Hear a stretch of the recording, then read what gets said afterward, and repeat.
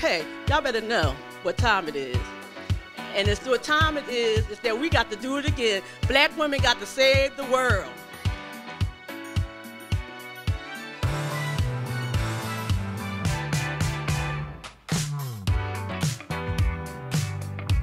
Everything that I did it for y'all because I knew it was going to be a bunch of beautiful black queens in here. So I wanted us to feel excited about being gorgeous together. Is that all right?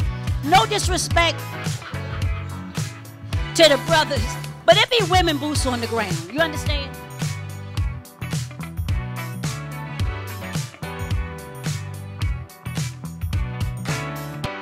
I thank you all for coming out on a Thursday night. Thank you all because you all, I wouldn't be me if I didn't have y'all. That's real. That's real. Melanie, I got the best team. I got the best BWR sisters around the state of Florida. When I call them, they never stop.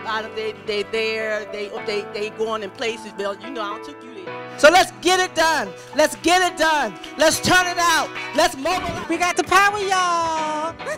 Your vote is your voice. And of course, the sister vote is powerful. Thank God for the joy, the strength that the ladies brought to us tonight. Our sisters telling us about the vote. I love it because it was about reality. This is a good tour that's needed, and that we're going to get out the vote. This is not a drill. This is real.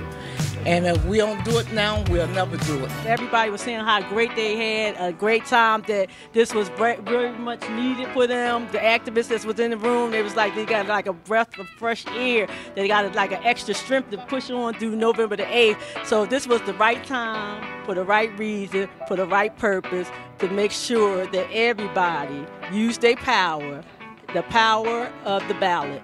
Don't let nobody take your power.